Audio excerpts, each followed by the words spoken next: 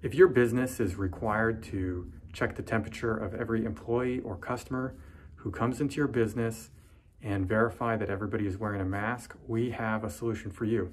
And it's right behind me right there. What our solution does is it checks to make sure that somebody's wearing a mask using a camera, and then it takes their temperature using a contactless wrist thermometer. And I'm going to demonstrate for you today how it works. This system can be used as a standalone system where it simply checks to verify somebody's wearing a mask and it checks their temperature, or it can be tied into an access control or door control system. And what I have set up here today is our system tied into my office door.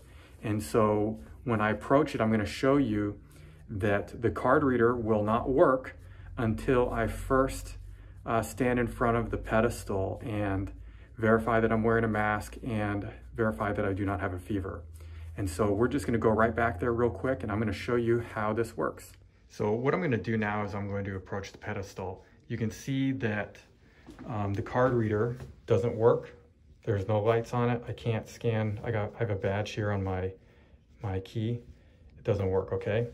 And so when I stand in front of the pedestal, it's going to verify that I'm wearing a mask and check my temperature. Verification succeeded. Please check temperature. Normal temperature. Please proceed. And now I can open my door.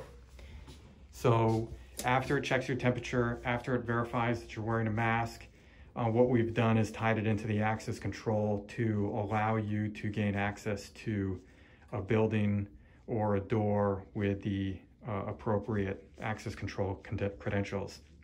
As I mentioned before, this system can be a standalone system where all you're doing is using it for verifying masks and checking the temperature of people, or we could tie it into the access control system.